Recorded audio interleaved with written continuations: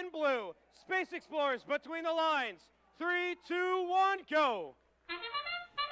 Quarterfinal match number 2 underway. Red Alliance looking to play some cargo, and they get it done. Blue Alliance looking to do the same thing. Can they get it before the sandstorm's done? Yes! Now Extreme Heat's over at the player station getting a hatch panel from their human player. 5438's doing exactly the same thing for the Red Alliance.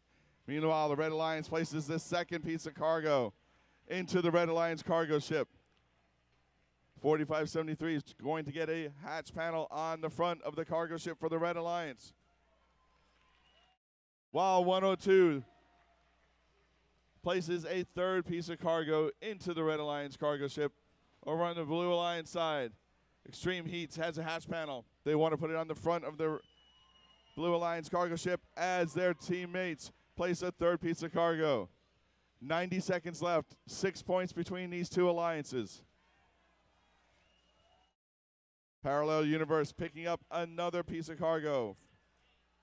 Placing it in the front of the cargo ship successfully. Still just 4 points between these two alliances. The Gearheads looking to place a sixth, and they do.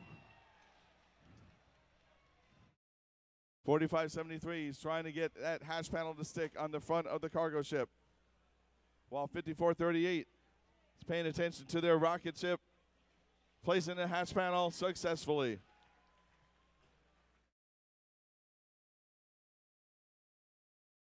Planet Primus is not stopping either one of these alliances as Parallel Universes faces more cargo.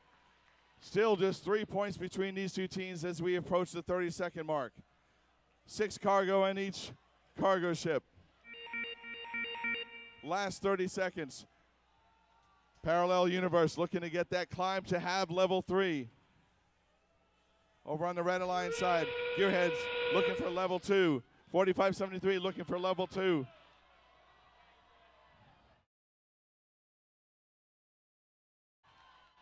Nine seconds left. 223.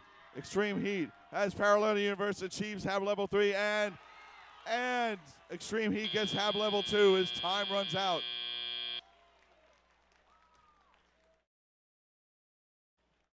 Stand by for the final score officially.